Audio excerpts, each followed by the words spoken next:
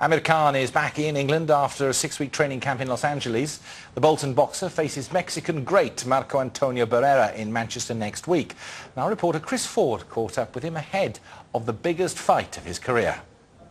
A workout for the cameras as Amir Khan prepares for the toughest fight of his career, facing Marco Antonio Barrera, a 7-time world champion at 3 different weights. As always with boxers at this stage, the hard work has been done. It's just a case of dealing with the press and the media. Now Amir Khan has to prepare to face a legend. That's right, the guy's a legend. He's got the ring experience. He's been in he's been in this position millions of times, So it's all about just staying nice and calm and collective, going into the fight and just being focused more than anything. Not letting things get to me and not rushing, just staying nice and patient. Patience will be the key against Barrera. The Mexican has 43 knockouts to his name in a 20-year career.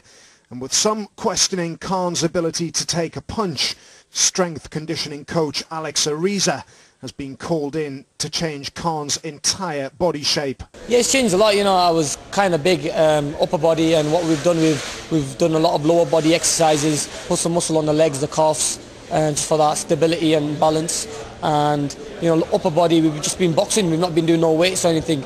My style is a boxing style. In and out, speed work, and just by being leaner, it's made me a lot quicker and sharper. Khan will be put through his paces by Barrera. 6 of the Mexican's last 9 fights have gone the distance, but the Bolton lightweight won't be drawn into fight predictions. I'm not going to say. A prediction is. With every fight, we're going to win there. That's the main thing. We're not going to win the fight. That's no doubt about that. We're going to win the fight.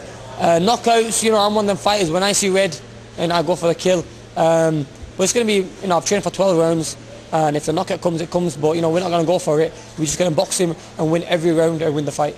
This will be a genuine test for the lightweight, although he may find himself in a no-win situation.